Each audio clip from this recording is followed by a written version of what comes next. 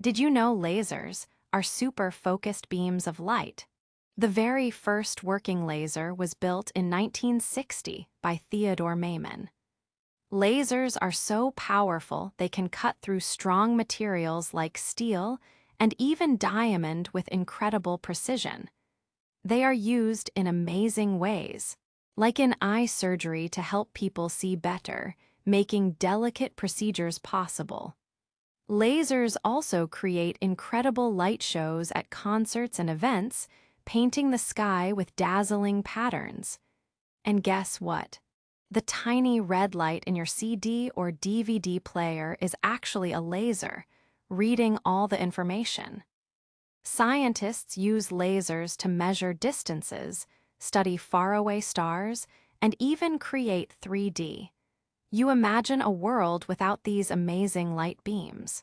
It would be a lot less bright. Lasers are truly awesome science,